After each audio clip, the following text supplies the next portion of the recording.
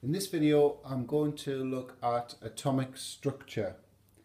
So we look at the particles that make up an atom, and they're often referred to as the subatomic particles. That's basically because these particles are smaller than the atom themselves. We'll look at how these subatomic particles are arranged and the properties that they have. So in other words, their mass and their charge. And for the purpose of the video, I'm going to use a simple 2D representation of the atom.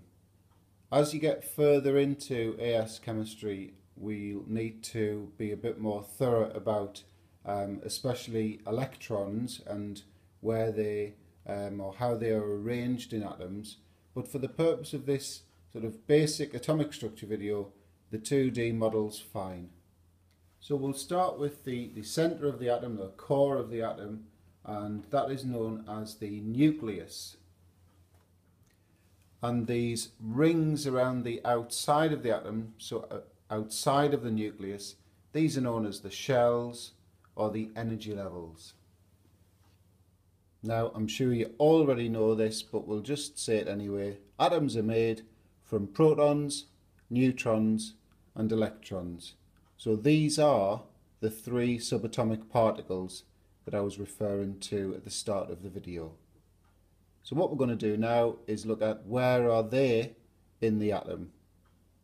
So the first particle we'll look at is the proton. So I'm using these red spheres to represent the protons, and you can see I've put 3 protons in the nucleus of this atom. So the thing you need to know is the protons live in the nucleus of an atom.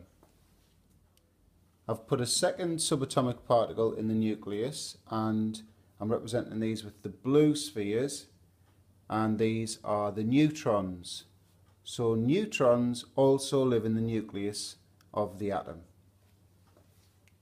The third and final type of subatomic particle is the electron, and I'm representing these with these smaller green spheres. And the electrons live in these shells.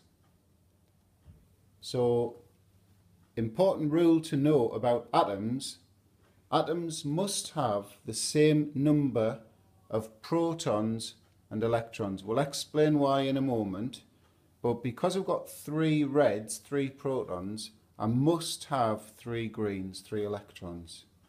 So I'm going to put 2 in the first shell. Just put them there and there, and I'm going to put the third electron in the next shell. Now what I've actually made is a simple model of a lithium atom. So how do we know that it's lithium? Well, it's all to do with the number of protons in the nucleus. So you can see we've got 3 protons, and there's only one atom with 3 protons, and that's lithium. And I've drawn up here the information that you would see in the periodic table for lithium. I've simplified it a little bit, you'll see why in a future video, but this number here actually is a little bit different to 7, but I'm just keeping it simple for this introductory video on atomic structure. The important thing I want to get from this is this smaller number of the 2 is what we call the atomic number. Now the atomic number tells you how many protons are in the nucleus of the atom. Sometimes it's referred to as the proton number, but essentially there's only one type of atom with 3 protons, and that's lithium. So we're going to look at the subatomic particles in some more detail now. So you can see I've just transferred the information from the previous board to do with where these subatomic particles are in the atom. I've put that into the relevant row there. So the protons live in the nucleus, so do the neutrons, the electrons live in the energy levels, or shells we can call them. Ultimately, where we're heading with this board is to try and explain why the protons and the electrons for atoms have to be equal in number. So they've got to be the same for atoms. So the next thing we'll look at is the relative mass of these particles. So that relative just means compared to one another. So protons and neutrons, well, they have very, very similar masses. So their relative mass is set at 1. The electron, however, that's much, much smaller than these. And they think roughly you'd need approximately 2,000 electrons to equal the same mass as one proton or one neutron. So you'll often see the relative mass of an electron quoted as 1 over 2,000. So that just means the mass is a 2,000th of a neutron or a proton. You might also see the word negligible in there instead, or nil. Now, I don't really like nil because everything has a mass, even if it's tiny, so we'll go with the fraction. So we'll look at the charges now, and we need to know the charges of these three subatomic particles. So the charge of a proton is plus 1.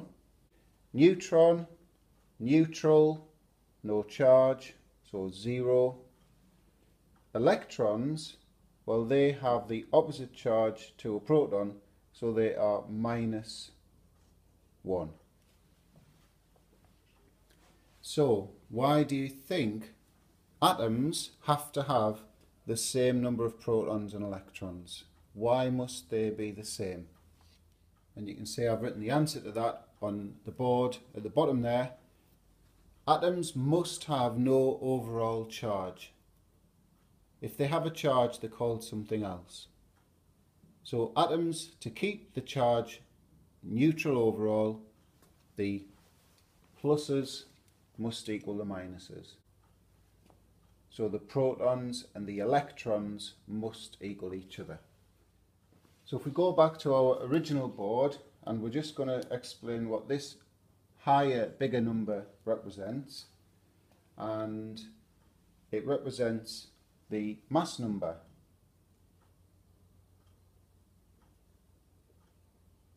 So the smaller of the two numbers is the atomic number, which is the number of protons in the nucleus.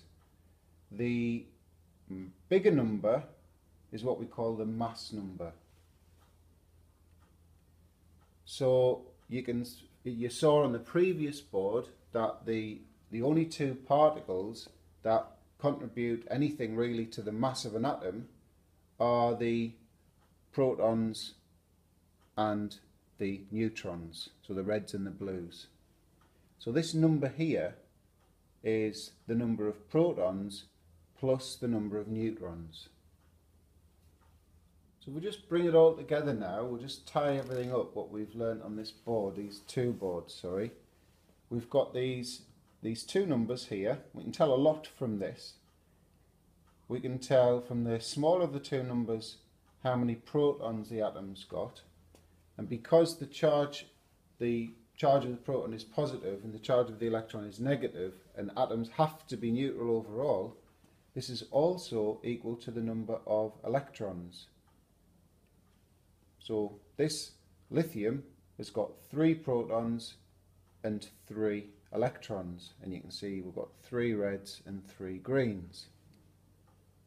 So if we think about the bigger number now, which particles contribute to the mass of an atom?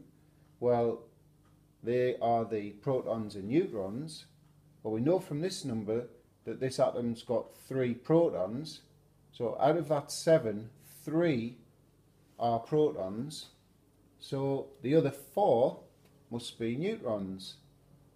1, 2, 3, 4. And you can see probably a nice easy way of working out the number of neutrons, and that is the difference between those two numbers. So the difference equals the neutrons. So now if you looked at something else, and we'll do an example in a moment, if I put some information on the board, you'd be able to look at those numbers and go, it's got that many protons, therefore that many electrons. The difference between those numbers is this, so that's how many neutrons it's got. Simple. So we'll go for one that's going to make us think a little bit. So we'll go for selenium. So the numbers are a little bit more tricky than what we've just had. So start with the smaller number. So selenium must have 34 protons.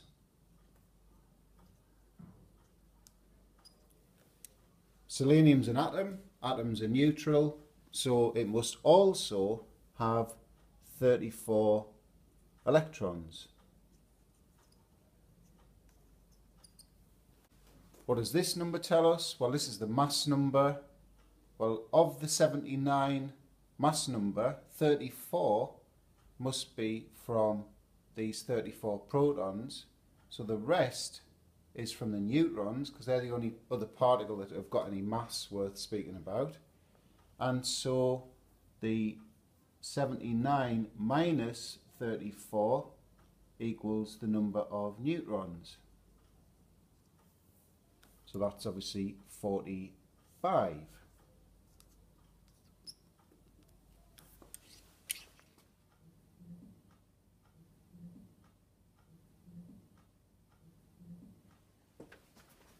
Now, what are the chances 3 of my A2 students have just bought me this t-shirt as a leaving present, and I'm just doing a video on protons, neutrons and electrons.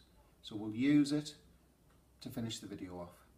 So we've got this element of surprise, A, and we're told that there's a 104 in there and a 213. Now if you notice the smaller numbers on the top now, so that's quite good in the sense that it's always the smaller number which is the proton number. So we are saying that this element has 104 protons.